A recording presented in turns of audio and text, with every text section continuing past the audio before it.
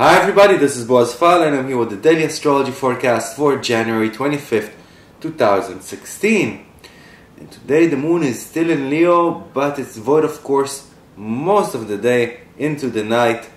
And even though it is void of course, and you know when the moon is void of course, it's a time to really recoil back into ourselves and take care of the tactics and not start anything new, not take care so much of the strategic level, but more of the things that are already in motion within our lives. Really focusing back inside and letting the sea be the sea and us doing what we need to do within our own sphere.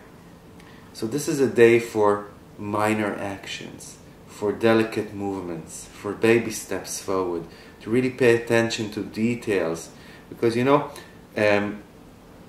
Mercury, that's been retrograde for the last 3 weeks, is stagnating right now and it is preparing to move forwards.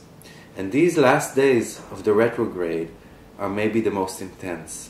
So we really have to pay attention with everything that connects to communication, to written arrangements, to navigation, trips. So any kind of activity like that needs to be really prepared meticulously so we don't miss out or create a misunderstanding.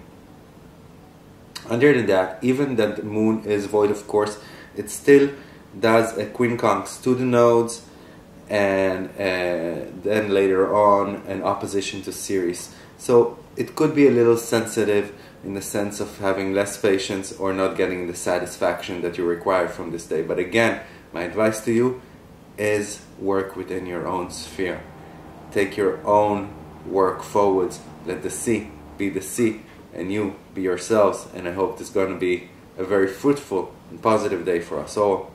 Thank you for listening. I'll see you all tomorrow. Bye-bye.